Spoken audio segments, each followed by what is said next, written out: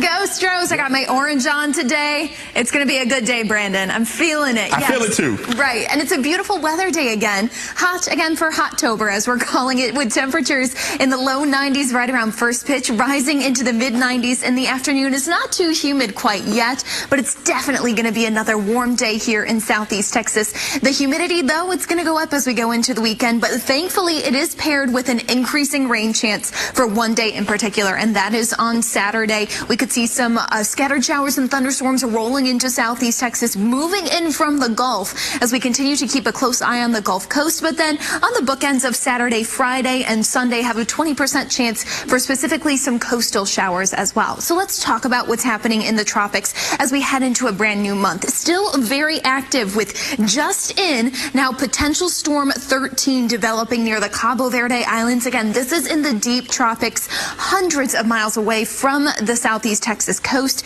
but something we're keeping a close eye on, as well as Kirk, now forecast to become a major hurricane this weekend, but thankfully will be spinning away in the Atlantic Ocean, where we'd like to keep hurricanes this time of year.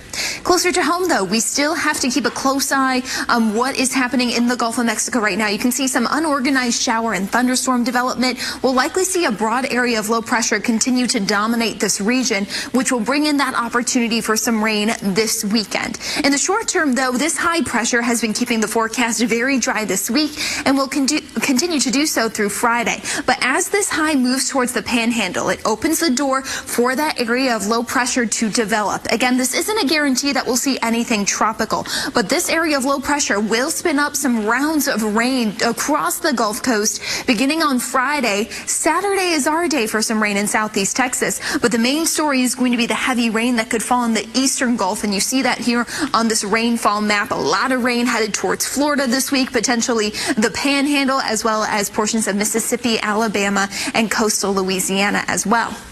Back here at home, it's the coastline that has the best chance of getting some rain, since this is a coastal weather system. But I'm not going to rule out some heavier showers and thunderstorms that try to lift a little farther north along I-10 or even north of that on Saturday.